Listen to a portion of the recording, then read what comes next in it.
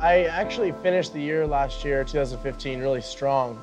Leading into 2016, showed up in February at the U.S. National Championships. I won that. Went to the first World Cup of the year in Argentina. I took second. Everything was just trending in the right direction. And then I was training for World Cup round 2.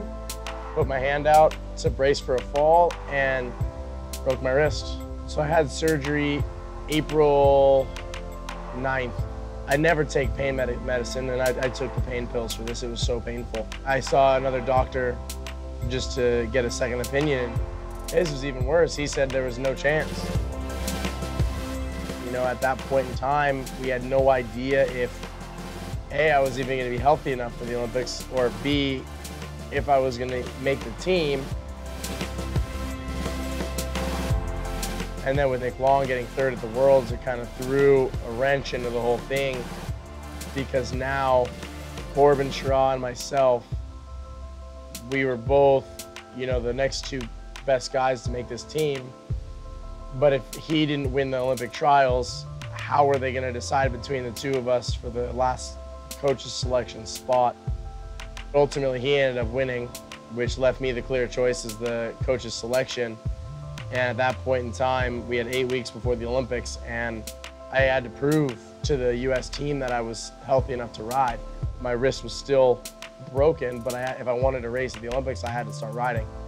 So I had a special custom brace made, and I basically just rolled the dice that I wasn't going to crash again, because if I crashed again and I hurt my wrist, then could have been some permanent damage there.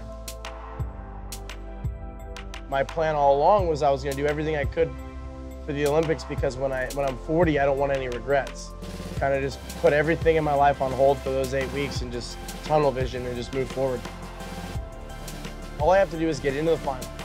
And then when you're in the final, all you got to do is one race.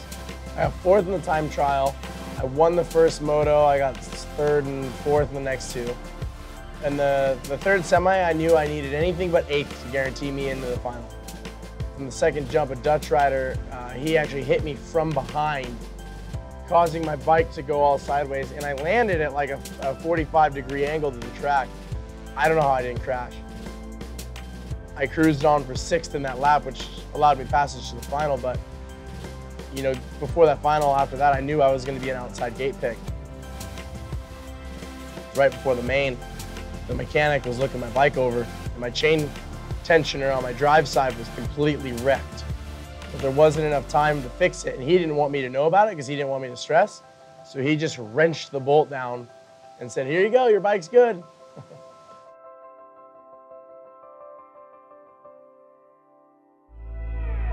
My trainer, Sean, he came up to me before the final and he said, "Hey, Connor, do you remember London 4 years ago? Do you remember how you felt and how you felt every day since then, knowing that you lost that opportunity?" I never had felt anything like this before. It triggered something inside of me. Like I was having like pangs in my stomach, like I wanted some food. And that is what kind of locked me in to that zone before that race, because I didn't want to feel that way.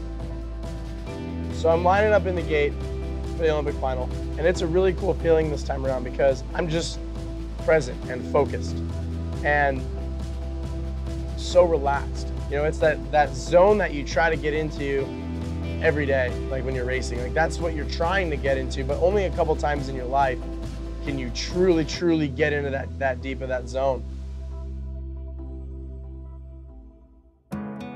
Best gate of my life. I was the fastest down the hill. I hit the bottom of the hill and I looked up and I didn't see anybody. Start moving over. Nick, my teammate, comes up in the inside.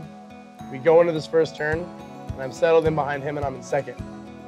And so in that position, it's like the question that you often think to yourself at night: if I'm in 2nd, do I risk it all for the gold or do I settle for 2nd? But in that moment, I didn't even have to think about it. I just switched into autopilot, and autopilot is I'm a racer, so I just raced. I just tried to get around him on the 2nd straight. We collided, we bumped, settled back. Out of the 2nd turn, I saw him fade to the left side of the track, so I went to the right side of the track.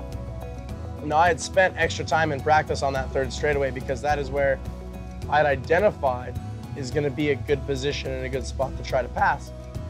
And so I just charged at that straightaway. I hit the step up perfect, pulled up. I hit the next double perfect right beside him. Hit the next double perfect and I'm in the lead. And there's like a split-second moment into the final turn when I kind of realized I'm winning the Olympics right now. But I was able to instantly kind of bring it back because there's another straight left to go. And I got through that straight. I got over the last roller, and it was like, I just won the Olympics. There was a moment when I sunk to my knees and I just kind of started realizing that I just won the Olympics.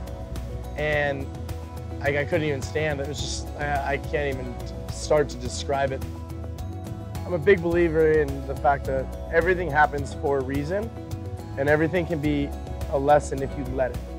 And so with losing London, I learned that I have some stuff to work on, and that maybe I'm not bulletproof. Would I change a thing? I mean, in Fantasyland, yeah, I'd win every race that I was ever in. But would things work out the same if you change even one event? Maybe not. So I can't say that I'm upset with the way anything's turned out.